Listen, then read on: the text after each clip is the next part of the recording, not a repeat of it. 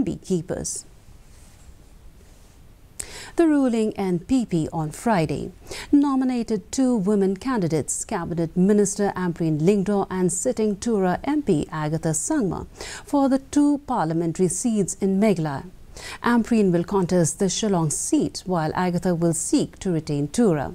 While speaking to the media, NPP nominee for the Shillong parliamentary seat, Dr. Ampareen said that she is grateful that the party thinks that two women candidates will be well matched to represent a matrilineal state in the parliament.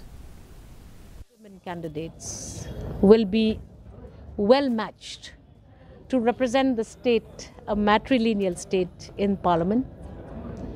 For Agatha, she's an experienced hand. She has a lot of MLAs who will be helping her to win this election. Her chances are far more greater than mine.